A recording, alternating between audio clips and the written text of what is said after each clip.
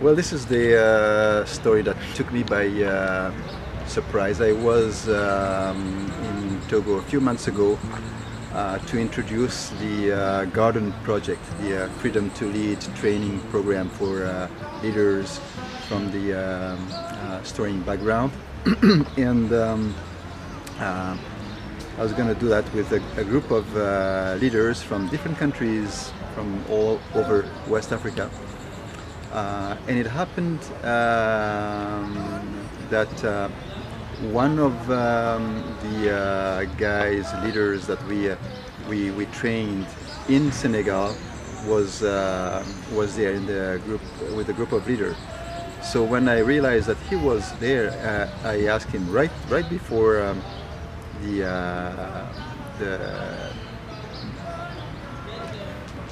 introduction if he would give maybe a testimony of how the training is being used and what impact it's having in his area. And he said, "Oh, sure, yeah, I can do that." And I knew I caught him off guard, so I thought he would say something really brief and short. So I asked him to come forward and say a few words. And so he stood up, and everybody heard him burst into this song as he walked towards the podium, singing from the top of his lungs, and we were all in shock, wondering what's happening. And then he got to the podium and said, "This," he said, "is a song that we learned during the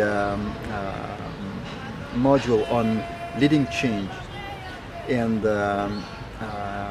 when I went back to my village, I started training people, and I shared with many folks in our area there about how change is necessary, although it is very difficult. And so I applied the principles of the module, and I taught the song to the folks there. And even the kids learned this song. And so now, whenever there's something like a tension in the village, or something that requires change, you will hear people sing, and even the children would start singing. Change is difficult, but change is necessary.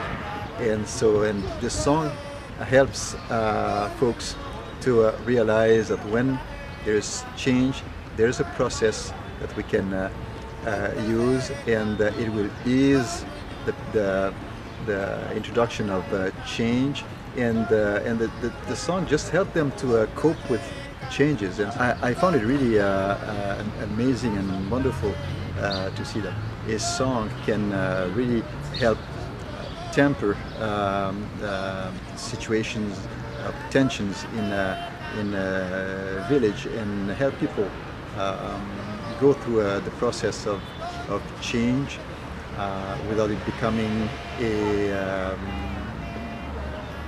cause for trouble in the village.